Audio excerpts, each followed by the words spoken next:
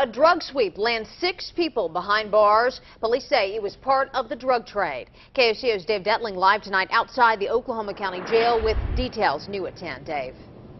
Hey, good evening, Paul and Jess. Well, this is where those 6 suspects were taken to the Oklahoma County Jail. Neighbors in that area where those suspects were rounded up say they are glad those people are off the streets so they can't deal meth. Police also glad because that drug sweep led them to an accused murderer. There's always in and out, in and out, in and out. Neighbors describe the constant flow of foot traffic at this home on Southwest 25th Street near Independence as ongoing.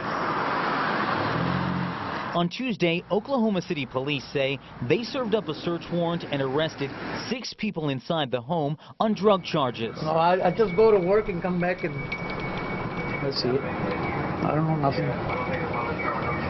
Can I get your first name? No. The tenant upstairs from apartment A kept quiet when we pushed for answers. You had no idea what was going on downstairs? No, nothing.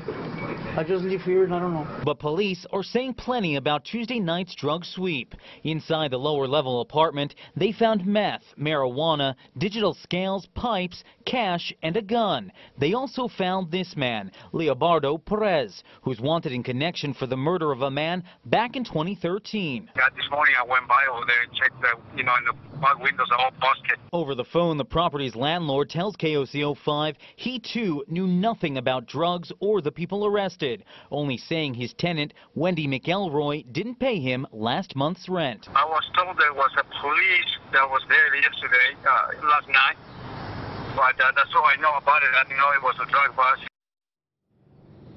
And tonight I did ask that landlord what he plans to do because that bottom apartment needs to be cleaned up. He says he will do his best to make sure it's clean. We're live outside the Oklahoma County Jail. Dave Detling, KOCO 5 News.